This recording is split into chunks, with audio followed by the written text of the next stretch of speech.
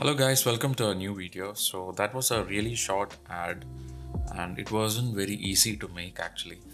It was a big mess after it. I'll take you to some of the behind the scenes and I will explain to you some of the techniques that I used in shooting this video. Most shots were very direct.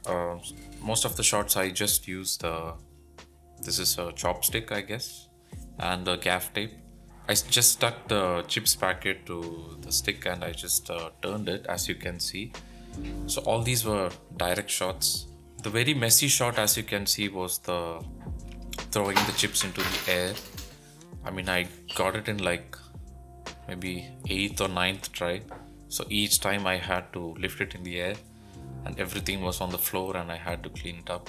Now throwing some things into the air, some of the easiest technique that I found was just a plastic bag. You have to lay the chips on it and just do this and it's gonna fly really high. So that is one of the tips that you can do to lift things like that into the air. Now for this shot I had my wife throw the chips into the camera. I placed the camera above at a certain height and I just asked her to throw it.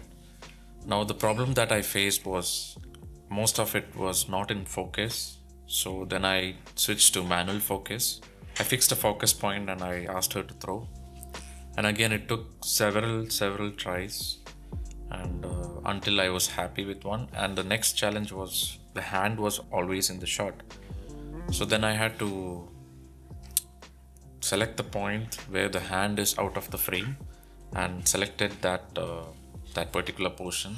Now I shot this in 120 fps so I can slow it down in post. So I slowed it down to 20%, which makes it really smooth, and I reversed the shot because I thought that was better.